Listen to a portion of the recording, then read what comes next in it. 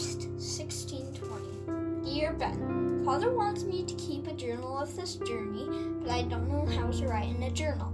I'm going to write like I would write to my cousin Ben and hope that pleases Father. So, Ben, how do you like being 9? The only thing that has happened to me since being 9 is leaving Leyden for Delfthaven. July 22nd, 1620. Dear Ben, we boarded the Speedwell today. I'm not too sure this is going to work out. I heard some of the crew saying they couldn't stop the leaks. Will we get to Southampton in this tub? Don't tell anyone I am scared, Ben. Father might not like that. July 28th, 1620. Dear Ben, we are finally in Southampton and the Mayflower is moored in the bay. We are tied to the pier and a crew will start working on the Speedwell tomorrow. It wasn't any secret about the leaking, and the mothers and fathers were even scared. We leaked all the way from Delfthaven. Wrestling turned 6 on the trip across the channel. It was rough and he was pretty sick. Not a good birthday for my little brother.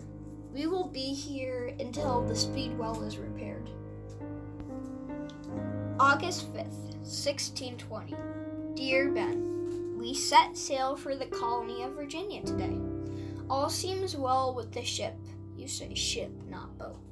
It has taken a week to get us patched up. What a long week it has been. I am excited to finally start the voyage. August 7th, 1620. Dear Ben, we are in trouble again. We are hoping to put in at Dartmouth because, again, this boat leaks.